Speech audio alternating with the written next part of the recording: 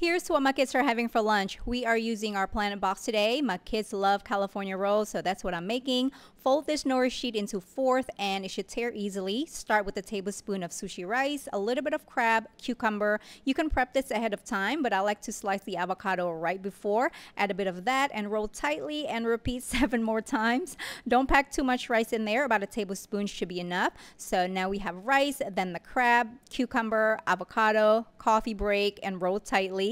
Now I'm just going to add about 4 of these into their lunchbox. You can always cut them into small sushi rolls, but I don't know. I think these are kind of fun. They kind of remind me of mini kimbap a little bit. They fit perfectly in there. My oldest likes spicy mayo and my youngest likes his with soy sauce. Then I'm going to add some edamame, some green pea snacks. For their fruit today, we have some honeydew and cantaloupe, and of course some chocolates, napkins, and that's it.